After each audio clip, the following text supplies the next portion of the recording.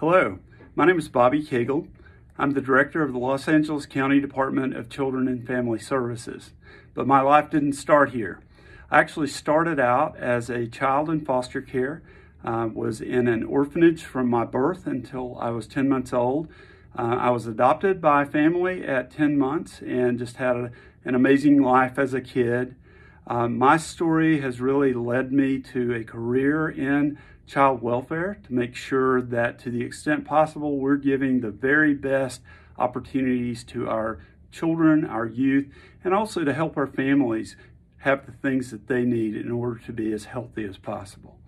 It is an honor for me to be here with you, and I want to encourage you that you can do anything you want in life, and hopefully you see me as an example of that.